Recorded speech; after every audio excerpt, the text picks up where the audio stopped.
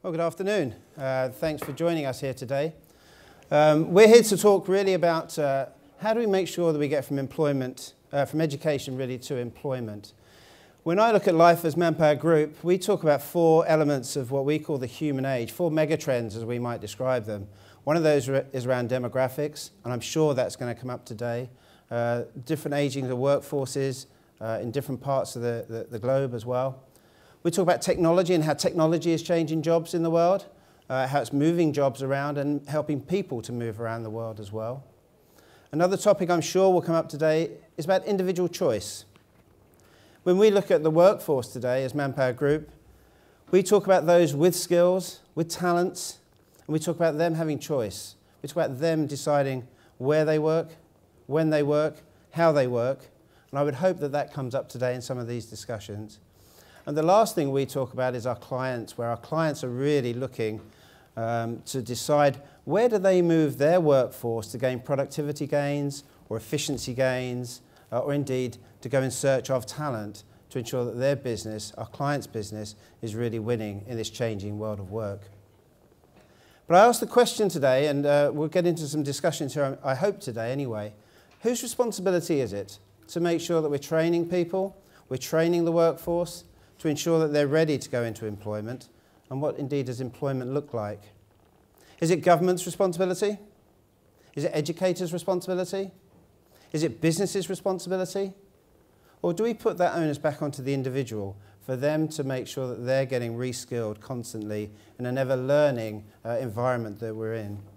And I'm going to kick off with my great panel that I've got here today. I'm going to kick off with Aniela. And really, Aniela, if I talk about whose responsibility do you see it as, what would your answer be on that? I think, Mark, that it's definitely a shared responsibility. And in that part of the shared responsibility, I would like to address what I think is the responsibility of organizations. If we step back and we look just 15 years ago, what workforce meant and how workforce was being considered, it was a fairly constant variable. People that were in the office from 9 to 5, having very linear career trajectories at predetermined promotion rhythms. And as we were moving up to the organization, people were mostly able-bodied, mostly white, and mostly male. In 15 to 20 years, that reality has dramatically changed. Men and women work and live differently. However, the structures in the organizations are still very much in line with that old linear career trajectory type of model. So we are now in a situation where there is a real gap in between the needs of the workforce, what it means to have a compelling employer value proposition, and the skills of those who manage these people. So from our perspective, managing diversity in terms of gender, in terms of different attitudes towards risk, in terms of how we manage our career and we manage the other's career in different ways, it is a skill and a competence that needs to be trained. And somehow, we train people on putting together financial statements, strategies, marketing offers, but we do not train people in how to deal with people that are different than ourselves. And as the experience has shown, the more diverse this workforce became, the more uneven the playing field got. Not because of the fact that diversity is not a driver of success, it is, but because of the way we treat people that are different than ourselves. So from my perspective, this is a critical skill and competence that needs to be trained. And one of the very interesting ways in which we have seen some organizations training this competence is to say, well, whoever is on a succession planning, whoever aspires to be a business leader in the organization needs to spend at least 2 years at some point in their career dealing with talent management issues, day in and day out, and to acquire those skills and competencies of ensuring that this diversity does translate into productivity, creativity, intelligence, and business success. So what I'm picking up there is the responsibility for business. I'm going to turn to Nancy now at EY, because you must see this dramatically in your business. The change that you must have gone through at EY to make sure that business is responding to this must be quite large. Yeah.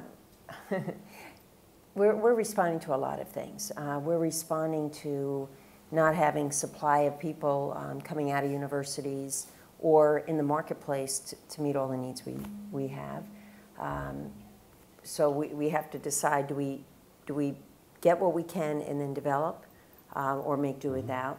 We have our needs of our business keep changing. So if somebody is perfectly competent today, the skills that they need in 1 or 2 or 5 years are changing rapidly. Where the work is around the world, we have different markets growing at very, very different paces. And the education systems haven't quite caught up to that, so we have issues there. And we have issues on just attracting people to big businesses and multinational businesses in certain locations where there might be more local sentiment or kids just don't necessarily want to come into a big organization. So we've had to adapt a lot. We've had to change ourselves into more of a experience organization. It's very much about making sure people get a lot of different experiences so that they want to be with us and that they're developing different skills along the way, because it's not all about classroom learning at all. We've had to be in middle school and high school, secondary schools. So we're starting to deal with students when they're 12 and 13 and 14 years old to talk about what a career in business can be and why they would think about that and what education classes they would start to take to prepare themselves. We've become more purpose-driven. We have a purpose, building a better working world, and we think that's very, very important so that students want to join us and others want to join us. So it's been a whole bunch of different things. At the same time, we feel a tremendous responsibility to be in the communities helping to steer young people to what will get them jobs. We look at the young joblessness, unemployment rate, and say something's got to change. So we have a lot of mentoring programs all around the world to get to students and children when they're young. You know, if they can't read in third grade, they're never going to graduate from high school. So how do we help them to read in third grade? How do we help them to want to progress? We're in the high schools helping them to apply to university. So it's a lot of things, and it's a mosaic, and we have a huge responsibility to coordinate with the students, with their parents, with government, and with education facilities, education institutions, to make sure we're addressing these issues. Thanks, Nancy. Tim, from your perspective, from the Apollo Group, if you think about what Nancy's saying here, but going into the youth at 12, 13-year-olds, is that the place to go? Well, I'll speak for BPP University, which is the university I represent, and I think there's a range of ways in which universities can respond to these problems. I think for us as a new university, the key thing that we had the luxury was to not inherit the old systems of how things have operated and try to define a university for the future. And we are unreservedly a university for employers and for the professions, and I think the key responsibility that I have is to listen to what sort of skills and needs are required in the future, and to then do what I can do to build the curriculum that meet those needs. Now that may sound like a very obvious thing, but that is not typical of what universities do.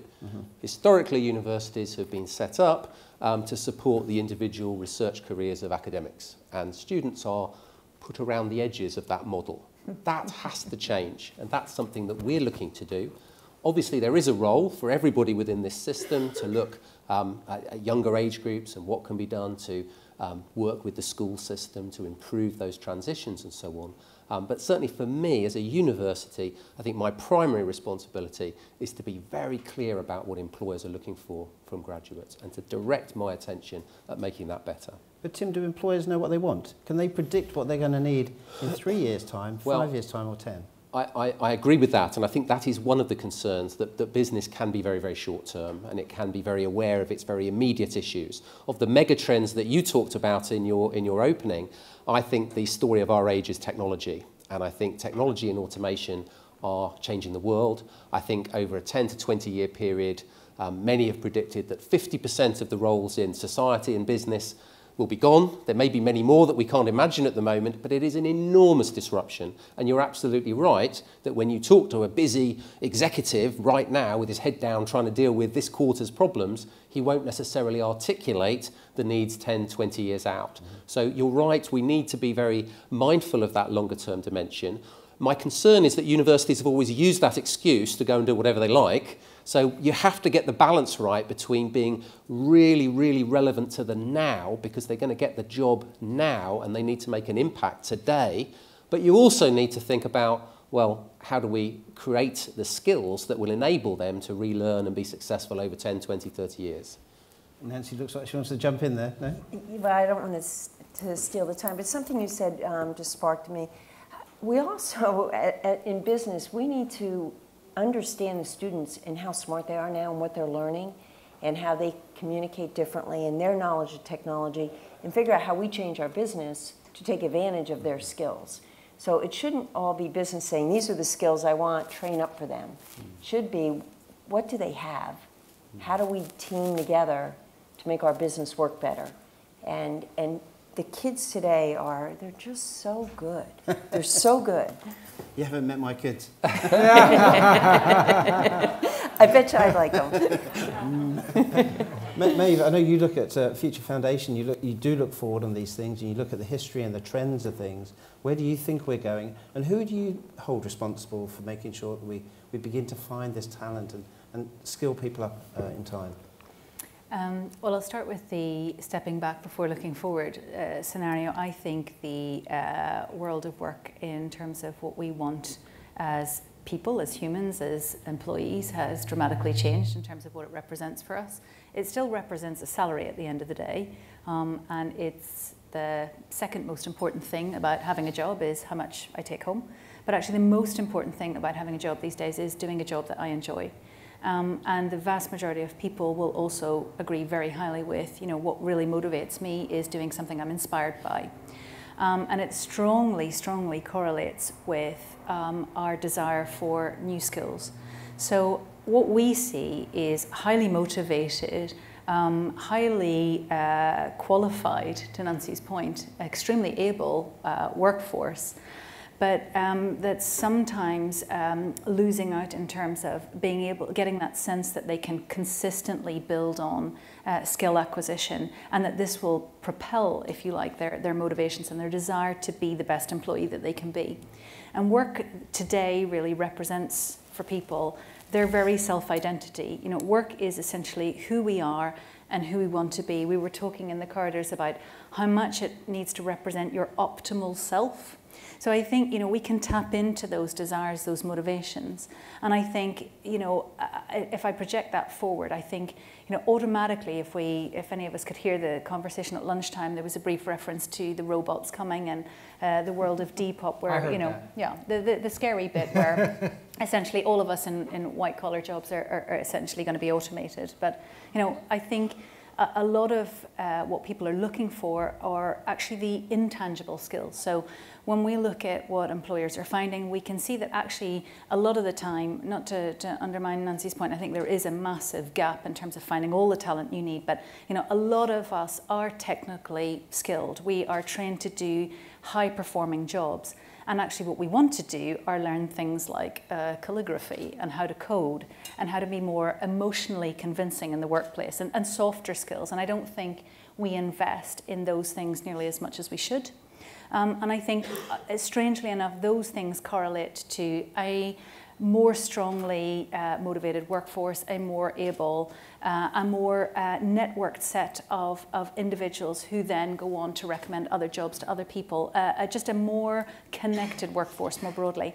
So things that I see coming from the future will be the importance of networks and of skill-based networks, the intangible skills, how to be more self-aware, convincing, confident, how to access a whole set of different types of skills, how to almost be a leisure learner in the workplace.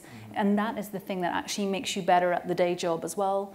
And in terms of responsibility, I actually think the responsibility, apart from a huge exception, anyone, there are a lot of people who are vulnerable, shall we say, who have not had access to all the right things, but I actually leave the responsibility with the individual. And I think, structurally, to come back to some of the things that Aniela was saying, some of that is an issue, particularly when you're looking at gender imbalances, particularly women later in their careers, more so actually than at the start. But I think ultimately, we are all incredibly motivated, incredibly interested in our careers. And I think if we, instead of, we talked about it earlier, wanting to run off and set up our own businesses and chase after the entrepreneurial dream, which, believe it or not, half of this room apparently wants to do, 1 in 2 of us wants to set up our own business, actually invest that energy back in the workforce where it's entirely more realistic and embrace a set of skills that's actually beneficial for all. I'll shut up now because I've answered about 50 questions and probably not the one you asked me in the first place. Richard, let me try and bring you in here. In your busy career that you've had, what do you see about busy career? That he means in that career in which you couldn't decide what you wanted to do at any point in your life. From the legal perspective, then, and working in New York, I mean, it's so busy again. The workforce in New York constantly changing and moving again. What do you see? Because you're seeing professionals coming for extra coaching and mentoring in your organisation. Mm-hmm. What are they looking for? Well, I loved what you said about networks, and that is right in our sweet spot because I think that these networks of expertise is going to be very important in terms of training people who are already in the workforce, and whether it's apprenticeships or peer-to-peer learning, which we think at GLG, at Gerson Lehrman Group, where I work in New York, but we're everywhere. We have a big office here in London. We really see peer-to-peer learning as the future, being able to call on people at any point in your career, either within networks in your own company, or to reach out and to open source networks for expertise. That is the key to success for the modern professional, but also, you see it in all kinds of areas. So I loved what you said about networks, but more broadly, I mean, I think that you saw in the answers that people gave the range, the incredible diversity and range of issues that are encompassed by this topic. I mean, you could certainly do a whole conference just on this topic rather than just a panel. And I liked your first question very much. I mean, whose responsibility is it? I definitely agree with you that I think it's a shared responsibility. I think, I have a background in government before I was in the private sector, and I think government has a huge role to play in this. And when I was trying to, but of course companies have a big role to play in it too. And when I was trying to think about a structure in which to think about all these problems, I found myself repeatedly asking myself the same 3 questions, and that is, the first one being, are we teaching the right things? I think there's certainly a lot of issues around that. We certainly have to teach more technology, right? And we have to teach it in a way that allows for more vocational education and more apprenticeships. But if you see the first question as, are we teaching the right things? And then the second question really being, are we, in some instances, teaching nothing to certain people? In other words, are people going through school and really learning nothing? This is a huge problem in the United States, where I'm on the board of the State University of New York, which is the largest university in the United States. We have almost 500,000, almost 500,000 students in 64 campuses, and we see people coming out of our high school, especially coming into our community colleges, who are really not equipped to go to college. So we're sending them to college because we have a culture in the United States which says you must go to college in order to succeed, but we haven't prepared them in any way for college. So I put under that rubric, things in kind of the second category. Are we teaching some people nothing that they need to succeed? And then, the question that a number of people alluded to, the third question being, In an era of globalization, in this era where technology is really driving everything, have we reached a point where we can't know what we need to teach but for a year or two? Like, I mean, are the things that anybody is going to learn in any environment going to expire? And we have to continue to learn. So, but I think that, you know, going back to your first question on whose responsibility, I think those three things are definitely, you know, government needs to take the lead. And, you know, I have a background in government. I think government, you know, some governments are doing well, some governments are not doing that well. But then, you know, where companies come in certainly is in this idea that you have to be lifelong learners, especially in this economy. I have some ideas about how we could do lifelong learning, but I'll see what other people think. Well, we should come back to that, Richard. Yeah. So I think that's a key point. You know, we've just seen in the UK now over 2,000 people lose their jobs in Redcar. You know, these are people without skills to go and move. They haven't got mobility to find another job. You know, what do we do about people like that? But I think we should come back to that, because we've started a little bit on youth and youth unemployment there. And Aniela, you talked about employee value proposition. Do you think we use that well enough to attract and give the right aspirations to youth and to individuals? Well, I think that there is definitely room for improvement there. And in just hearing the comments that you made, I think that it almost comes down to rethinking what are the key ingredients of a successful learning experience. I couldn't stop but thinking of an article that was written by Herminia Ibarra. She's a professor of organizational behavior in INSEAD, in saying eventually when we look at what builds us as professionals, we can say that it's a 70-20-10 rule. 70% of who we are as professionals is the result of the critical experiences that we had in our jobs. The type of projects that we worked on, the type of stretch assignments that we had that helped us to develop beyond what was at a certain moment our competencies and skills. 20% is the result of critical relationships that we have with other people in our professional environment. So connectivity, it comes back to that. 10% formal training, ex cathedra training, which obviously coming from INSEAD, it's pretty bad news.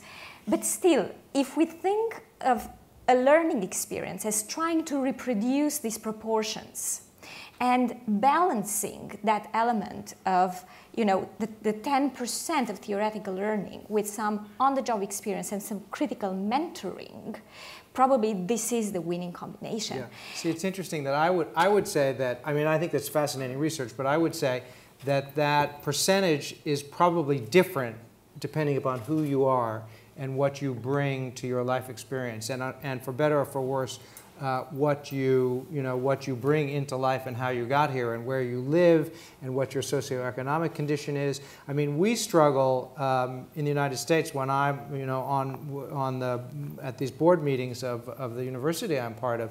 We struggle. I mean, I personally think that we need to have more vocational education in the United States, and I personally think that the groundbreaking work they're doing in Germany, especially around this, is very important. But yet, educators say to me, they say, well, how can you put anybody into a vocational track? How can you deny them this opportunity to experience these critical learning skills? Once you track somebody to be a plumber, does that mean they're never going to be a university professor? And what does that mean for their career? But you have to balance it with the fact that, I mean, if you send someone to a liberal arts college in the United States and they graduate and they decide they want to be a plumber, but they have $100,000 US in college debt, I mean, what favors have you done for them? And that's where we need to be educating the students young about what they're good at and where they can go. And I don't know, I pay my plumber a lot more than I pay my, than I pay other professionals. Yeah, you should finish that sentence, be careful. And I pay some other professionals. Because there's so few of them. But I think getting to kids when they're young, getting to their parents, understanding what people are good at, what they want to do, If we force children to finish high school on a college track and they don't want to go there, college dropouts happen. People say, I'll drop out, I'll start my own business, I'll do things. Our dropout rate is way too high around the world, but particularly in the States. And then you're all off track. So let's give up on the dream. Make a different dream. Nancy, would you be optimistic about, I don't know how much you've seen around what they're calling emotional intelligence and, EAI, I suppose, if you like, where we can essentially profile people based around their emotions and their reactions to things, and then equip them with learning programs that match that. Yeah, absolutely. I would set a lot of store by that, because I think the way we learn now is, we talk about this trend of liquid skills a lot. It's true. If you are going to do a technical job, be it a plumber or a programmer, you need a lot of technical skills. Most of the time, most of us just need enough savoir-faire to get in the front door, and you learn a lot once you're there. And so skills are things that you sort of plug in and throw away as and when you need them. And I think what we're seeing is people are doing that for themselves on the internet through peer networks. And what I'm, I suppose, charmed by are the number of businesses that are actually looking at that, huge diversity in coursework and saying, okay, well, we'll take that in, we'll match that up with, how you are, how you behave, and not so much about what you actually have to do in your day job. And then channel that appropriately, because I think that's a huge amount of energy to have to harness. And I think we can do that in a way more intelligent way than we have done today. I totally agree. So Tim, from the educator's point, from the university point of view, what would your reaction be to those comments there? Yeah, I think a lot of new universities, particularly some of the newer universities, are experimenting with new models to make learning much more authentic, much more connected to real-life issues. So we have quite a spread and range of approaches within the university and education space. And to link back to the earlier point about whose responsibility it is, I think it's a great example in the UK around this in degree apprenticeships. And I think this is a great example where the government has played a role to create a scheme, to fund a scheme, possibly via employer levies, but they've set the infrastructure in place. They've said that groups of employers need to come together to work out what it is that is required.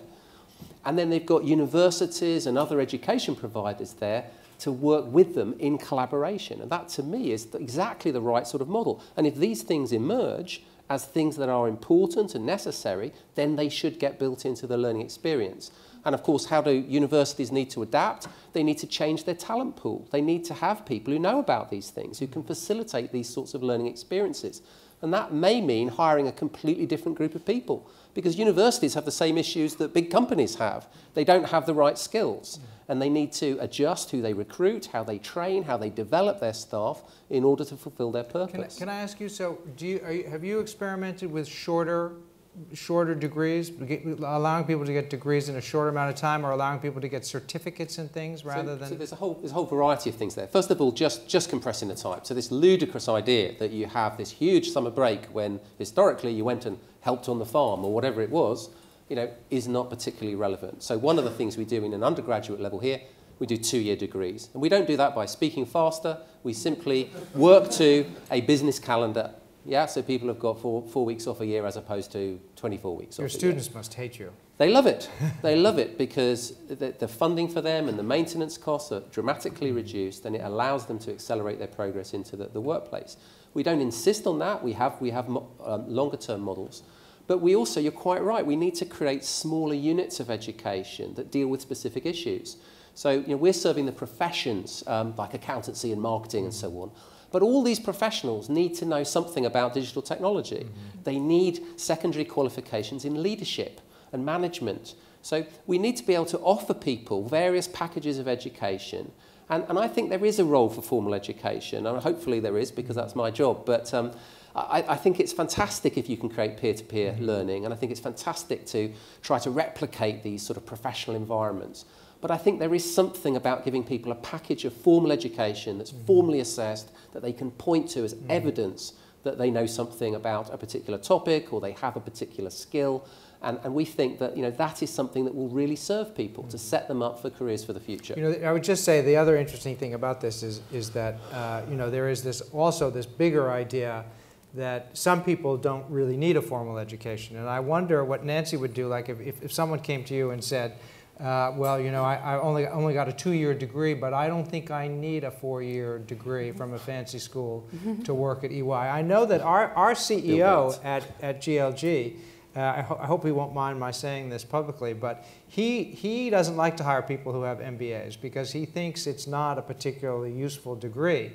And occasionally I will bring him a candidate who is a candidate for a senior position who has not attended college in the United States. It's very rare for someone to be a senior executive you know, who's looking to make a job change and has not attended college. But he is particularly interested in those people because if they've succeeded without really finishing college, there's something very unique about them. Yeah, we do hire people without college degrees, but not directly entry level. Right. If they're coming in, they've proven themselves some other way, and we can get comfortable with that. We really look for hunger more than anything else when we're recruiting. We don't necessarily go with the Ivies, the top schools. We look for a variety of schools, hundreds of universities that we look at, and there's different criteria, and we look for value fit, and we look for teaming experience, and people who lead in how we define leadership. So we're not looking for that top grade, top university pedigree. We're looking for fit and hunger. So this is part of the EQI stuff that you were talking about earlier, Meabh, isn't it? I think Attitude and behaviour being right. I think we'll all become more aware of just how important that is to us. You know, I think it really is in this age of social media, you know, who we are and what we want to be is so important, and it's the first thing that we put out there about ourselves, and job is an intrinsic part of that. And if you can, you know, talk about your job and your identity in a way that doesn't just encompass like the literal day job, then that's a significant bonus to your confidence, to your reputation, to the networks you're likely to connect with. You know, I think it's a serious success indicator. I was going to ask everybody whether they subscribe to this principle that we essentially advised. We did a project recently for the marketing and creative industries around in 2025. How will the marketeer of the future use creative agencies? So very specifically in the advertising world, which I don't know if anyone is interested or knows anything about that world, but is under serious pressure. Big data is solving a lot of the problems, and media agencies are putting a lot of pressure on the margins of, you know, what was the old creative cachet. And one of the suggestions that we made very strongly to them is, you know, well, first of all, the thing you need to do is probably disintegrate your creative department that you sell yourselves on so uniquely. Because first of all, everyone can be creative. You don't just have one God-given creative director that should dictate the rest of the agency. But also crucially, you know, creativity doesn't work in isolation. So, you know, instead of thinking of different departments in an organization, and I'm thinking of Aniela's point here about structure, you know, bring in people from different departments, all with different disciplines, and put them in a room together and have them network a solution. So you put people who are good at sales, along with thinkers, along with strategists, along with creatives, and make that. Do you guys have experience of that? Because, you know, certainly people get very nervous about attempting that, but most people think that, in an ideal world, that's exactly what I'd like to do. You must see that with cross-functional teams in your organisation, all the time. Globally, and virtual as well, I should think. You know, all the time, and the more we can let people loose and let them try different things. You know, a couple of years ago, we were finding that people that we hired that had come from the military were doing quite well with us. And so we thought, well, it must be because they're very disciplined and hardworking. And so we went and studied those from the military and what it was about them. There was one thing that came out, that they're very comfortable being uncomfortable. Right. Right? And that characteristic, we said, you know what, that's a great characteristic in our business. And putting people on these cross-functional teams where you're not the creative person, but you need to be creative, I think is just so valuable, and people like it much more. They're used to changing jobs too, right? They're used to adapting and changing jobs. And I remember when I was in school, there were a few visionaries who said, you won't have the same, it'll be a new economy, you won't have the same job. I went to law school and I thought I'd go practice law and be a lawyer the rest of my life. And people said no. They said, you're going to do this for a little while, you're going to go do something else. And, and it's true. I think if we want to harness some of the millennial ambitions that are out there that are all bound up in starting their own business, which is never going to happen, I think that diversity has to be brought in. But sorry, Aniela, you were... So talking about lifelong experience and some of the very concrete examples that we have seen, in one of the major Swiss financial institutions 6 years ago, they were feeling that their talent pipeline was very slow in changing, in renewing. People stayed for just too long in their positions. They wanted also to change the gender composition of that particular part of their business. So they said, well, we will start now with a new rule. Everybody needs to reapply for their position, and they can keep that position for 4 years. And after 4 years, everybody needs to reapply for their positions. It was horrendous for the organization. It was as disruptive and as hated as you can think it was. But what happened is that it created this sense in the organization that obviously those people were valued employees for the organization, but they needed to keep being valued employees for the organization. Creates a lot of innovation, right? Create a lot of innovation. Think that nothing is actually achieved forever, that they will have on a very regular basis to renew their skill sets, to keep up with the change in the workforce, to keep up with the fact that some organizations have now 5 different generations in their workforce that they need to manage across. Yeah. It's simply unthinkable. Yeah. So they went once through that. It was horrendous. Everybody said, well, they talked for half a year how horrible it was. And the next process needs to happen next year. Guess what? Everybody in the organization is talking about, so what is the position that I would like to apply for? So it is very uncomfortable to start with because it challenges a status quo. You are in this position, it's your position, you don't have necessarily to make any proactive efforts to keep that position. It challenged that status quo, it created a different mindset. And people feel even more empowered and in control of their own careers because of this process. And they live with the change. They get ready and they get excited by change. Exactly. Not negative towards change. And they didn't like it in the first place. I want to ask you a question. Go on. Because you have, you have an amazing background for this panel. I'm surprised that we've done this for a little bit, for half an hour. And when I was thinking about this panel, I thought, well, everybody's going to talk about technology, right? Everybody's going to say that the answer to all of these problems is that everybody needs to just learn about technology. You could say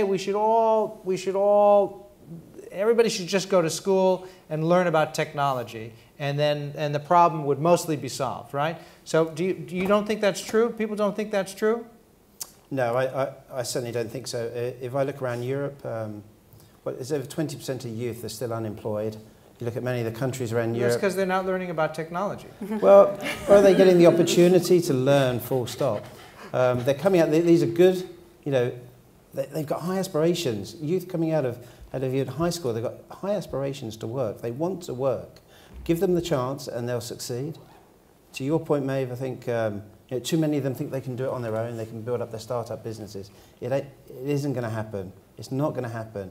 So it's up to companies like EY and other companies we work with that make a better proposition to say, come and join us. We'll continue to help you to develop your skills.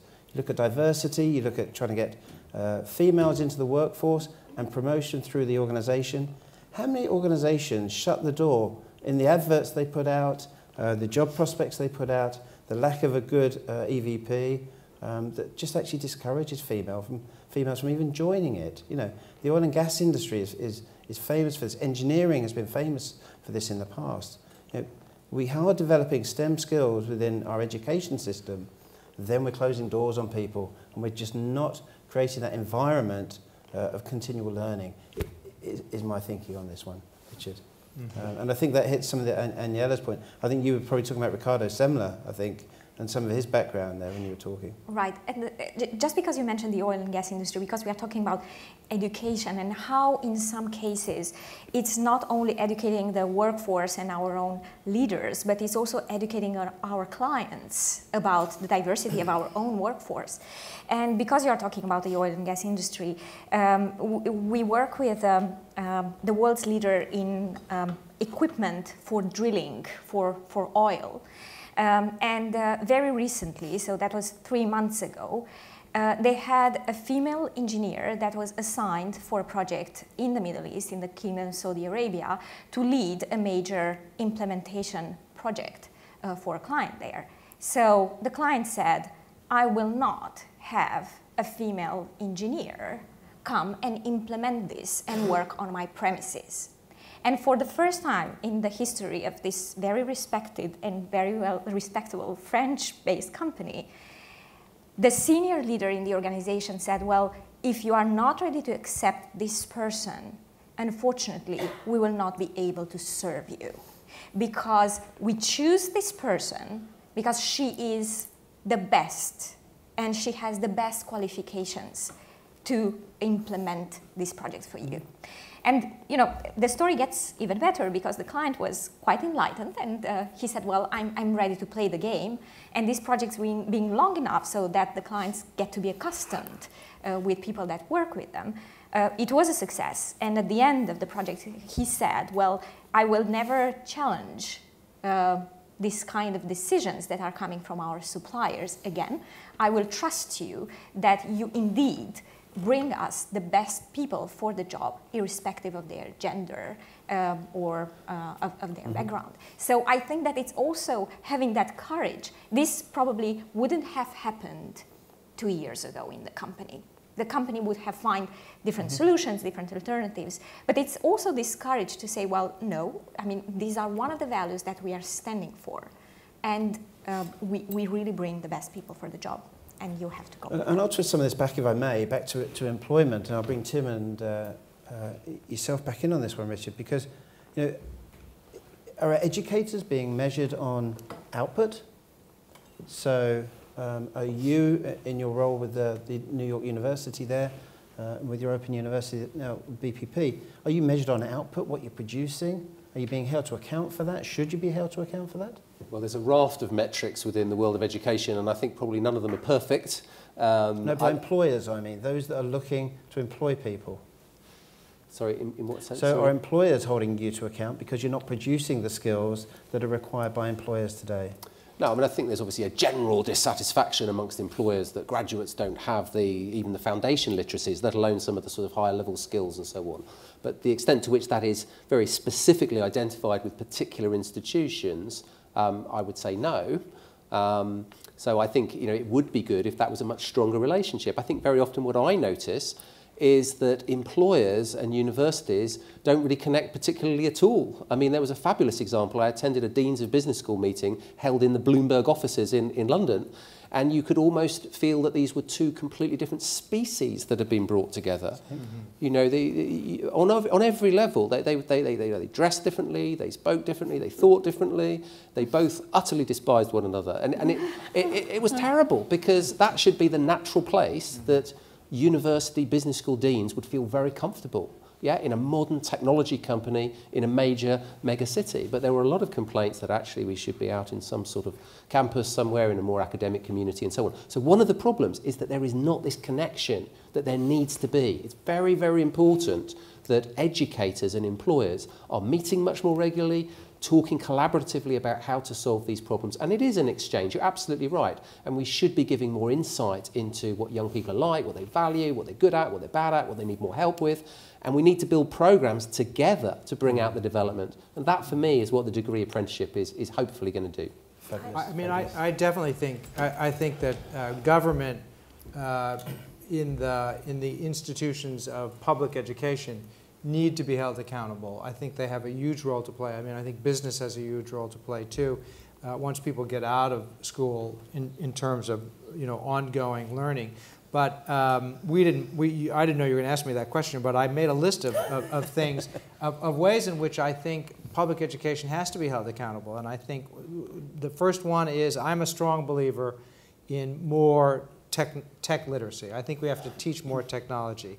I think, number two, that we have to be better at teaching basic skills. We have to teach technology, but we also have to teach everybody the basic skills they need to do whatever they want. We're trying to do a lot of that. Such as basic Well, such as basic communication skills. I mean, I'm talking about how to write an essay, how to write a business report. You know, there are a lot of people who are graduating from institutions of higher learning who can't really write in a business community.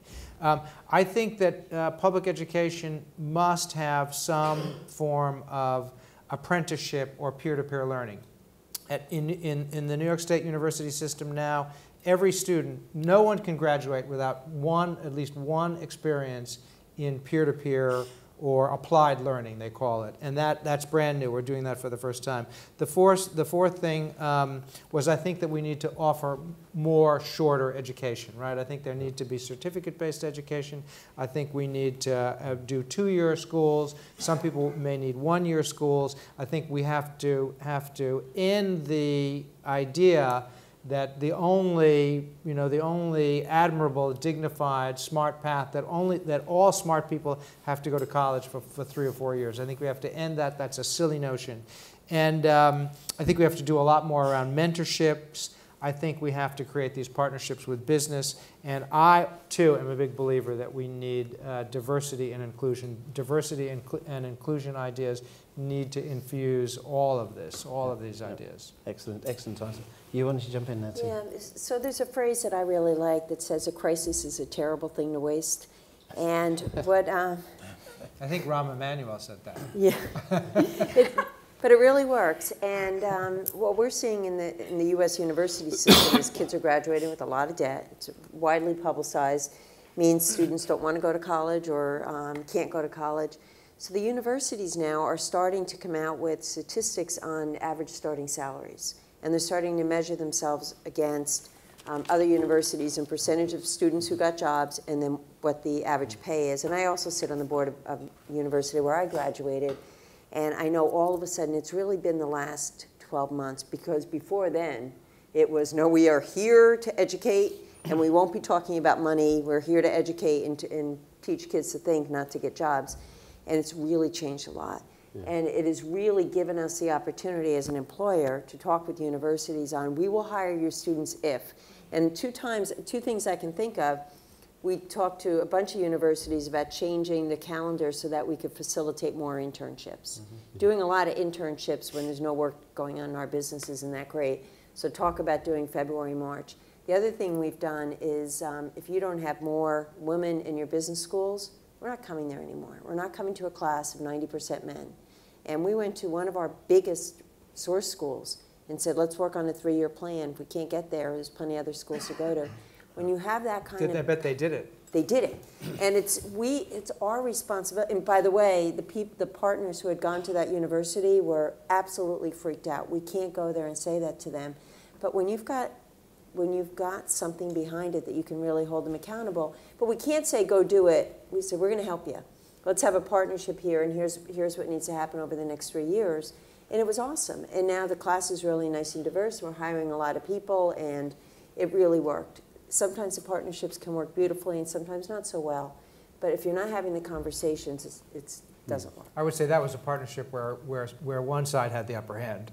Yeah. That's why it worked so well. Yeah, but we were willing to put some muscle behind it also, and so it worked. So listen, we've had a lovely conversation here. Perhaps I should open up for any questions for any of the panelists, please. Aniela, I would ask you, because you brought up the 70, 20%, 10% rule, and yet we spent most of the afternoon talking about the 10%. The question is, how do you value the 70%? Well, those 70% are, as I mentioned, the stretch assignments, the P&L responsibility roles, all those roles that will make a person visible and will expose that person to critical experiences on the job.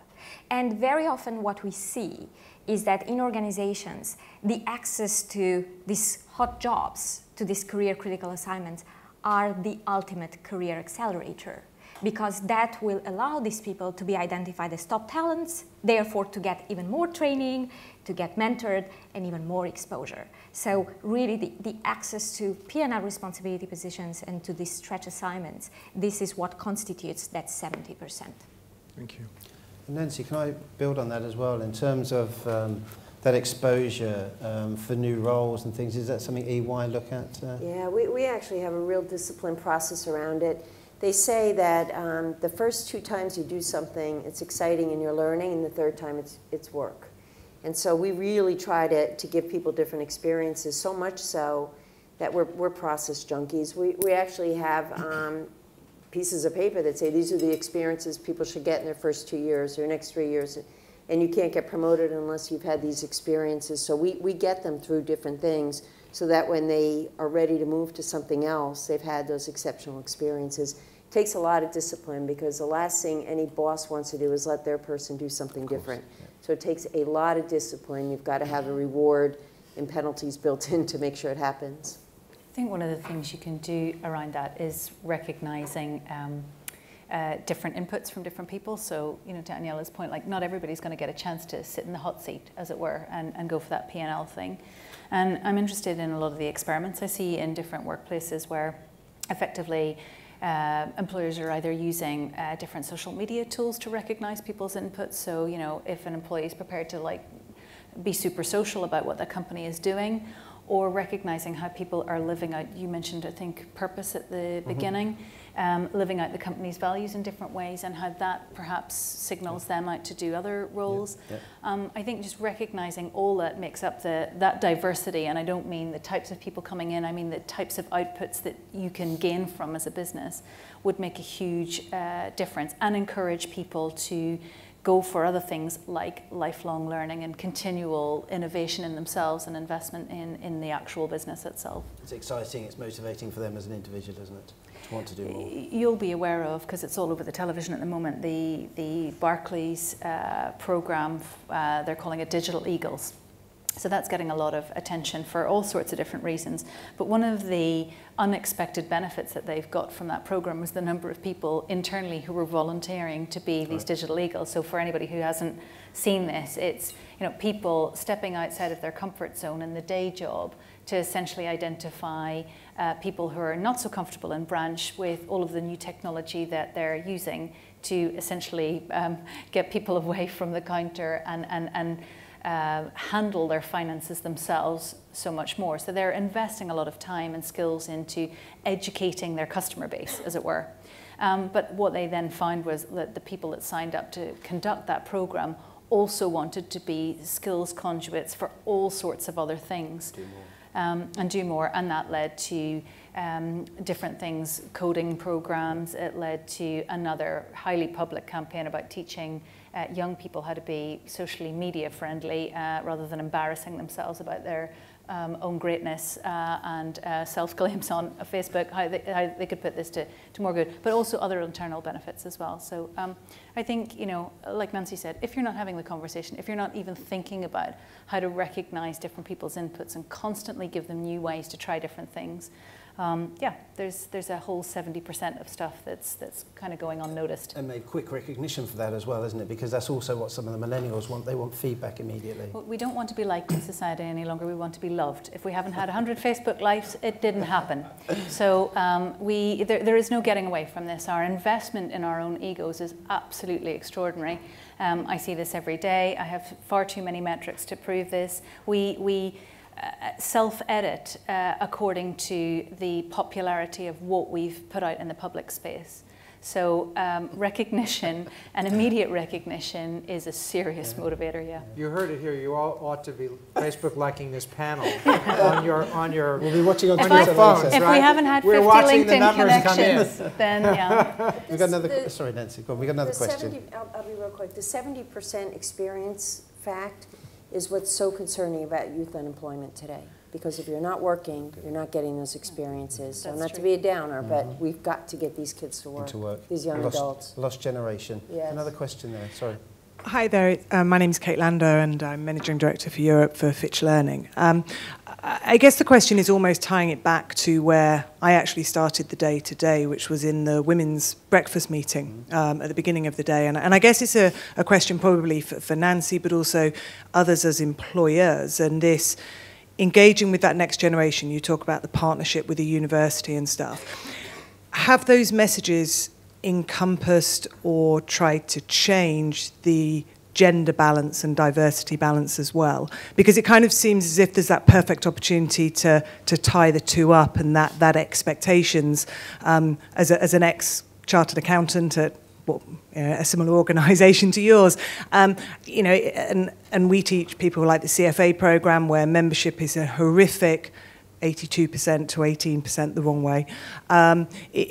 Is that part of the process to change that balance as well as getting these people into the workforce? Absolutely.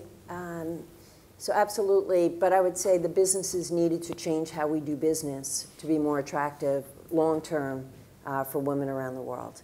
And we've made leaps and bounds in a lot of countries, still some way to go in another. But if you're going to make a play to have a lot more women come in, you better make it a good place for them to be once they're there. I was one of the two blokes there this morning. I think one of the things we need is role models. And I was partly disappointed by the conversation this morning because it's repeating some of the stuff we've heard about diversity and women in leadership for too often. I think we need to move on from those conversations, create role models, getting those into primary schools, actually, I would recommend, to set those role models for people to have that aspiration to get into some of these roles. And I think work experience for me is another key thing. I'm involved in something in the UK called Movement to Work. We're trying to get 100,000 kids some work experience. Just expose them to what it's like to go in at 9 o'clock in the morning, to work for a full day. It might be stacking shelves, or it might be sitting in an office. Getting exposure for that, and that's gender neutral for me. And that's how we should operate now, gender neutral, not trying to push and promote constantly on one side. Can I jump in? Sorry. I just wanted to say on the diversity issue, I mean, I think the diversity issue is great from a moral perspective, right? That it's the right thing to do, but we should also, we should make sure that we say, in this environment particularly, that it's also good for business, that businesses succeed in, they make more money in environments that are diverse. And Nancy's company, UI, is part of this great partnership called Open for Business that just released a report last week about the LGBT movement and LGBT rights across the globe, and how important that is for all businesses that are operating globally now, to realize that not everybody, while we've seen a great expansion in the UK and in the US on LGBT rights, that it remains a very important issue that needs to be dealt with in many places. So I wanted to add that and thank Nancy for all the great work EY is doing on that. Did you have a follow-up question there? Sorry. I think it just goes back to the point about dealing with children. I think Sweden is a very interesting example of this, where at Swedish schools there's no boys and girls sports. All sports are done equally by boys and girls. And if you look at their success in golf, as an example, it's very evident that it's not stereotyped as a boys' sport. And actually, they've got probably more female professional golfers than they have guys. Excellent I comment. wanted to jump in at the opposite end of the scale. So I totally take your point about if we don't get more young females through and applying and thinking in gender neutral ways, then that's a huge issue. I think the other huge issue we have, to the point about skills and life learning, is we're losing a lot of women halfway through their careers. So the drop off the cliff where your job starts to become a serious point of stress and where you're not prepared to reinvest in yourself is after you've had a second child. And unless we can, and that could be fixed really, really easily if employers were prepared to provide that sort of learning environment inside the day job, rather than expecting that to happen in extracurricular time. Because the one thing we aren't going to fix quickly is the structural environment whereby women still, by far, have all of the onus at home for all the unpaid hours, and that's changing, and it's changing quite quickly, but that will take at least another 2 generations. So employers could actually fix a lot of that gender balance simply by working around the realities of what women's lives actually are, and that's a really fast win, as well as the things that you're calling out. Maybe just one thought when it comes to that, because when we think about, again, educating, the workforce, we tend to think of what is that we can do to help women understand how their career will look like in traditional male industries.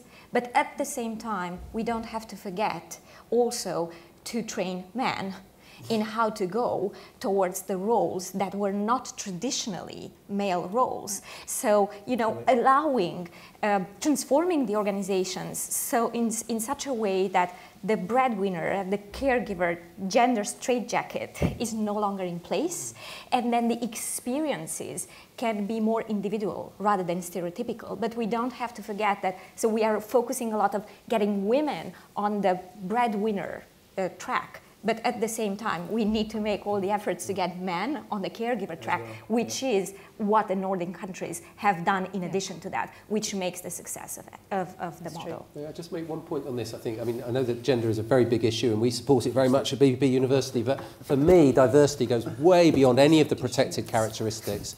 And the really successful employers are the ones who are going to be able to bring people together with all kinds of different approaches and perspectives and thinking patterns, which may have nothing to do with any of the protected characteristics, but to be comfortable working with extreme differences. That's going to foster innovation. That's going to drive business performance.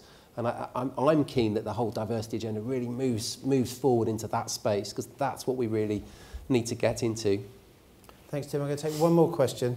Hi, John Sybil from UBS. I'm interested to hear, probably from Nancy, but equally from anybody, about what you do to find, encourage and support social entrepreneurs, and also how maybe you approach that from the diversity angle as well. We do a lot around entrepreneurism. We support all kinds of entrepreneurism, social as well as commercial. One of the things we're doing is working with NIFTY. And so we're working with youth entrepreneurs, and that's incredibly rewarding. We have our young people in offices around the world teaming up and providing counseling and advice and mentoring to these businesses, and we help introduce them to finance sources. Sorry, I was meaning more entrepreneurs, so people working within E&Y that want to do the commercial good for the organisation as well as social good. That's our corporate responsibility, like within our organization, corporate responsibility-wise. But more the sort of staff who want to maybe introduce new products and services that commercially make sense for the organisation, but also have the social good angle. Yeah, that's a really good question, and obviously I can't eloquently talk about what we're doing. Sure. As evidenced by my not talking about it eloquently. Well, the example I just gave is a great example of what you're doing in this area. Yeah, but we do a lot. We can't talk about it well. We're just launching a lot of innovation campaigns so that we can start to surface these ideas and understand what we're doing. We have lots of great practices around the world. We're not organized yet around what we're doing. It's encouraged, but we need to do more work, and you could be part of our business case for investing in it. Absolutely. Thank you for asking that. No problem. Thank you very much. Can I firstly thank everyone, the panel here today. I think excellent discussion. Thanks for really quite enjoyed that as well. But thank you for listening as well.